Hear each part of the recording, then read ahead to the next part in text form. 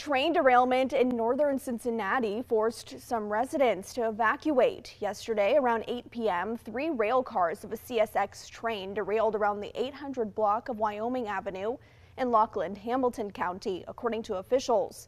CSX tells 2 News one car was reportedly holding plastic pellets and that it lost some of its contents. According to the city of Wyoming, no hazardous materials leaked from the derailed cars. Residents within 500 feet of the tracks were evacuated. They've since been allowed to return home to shelter in place.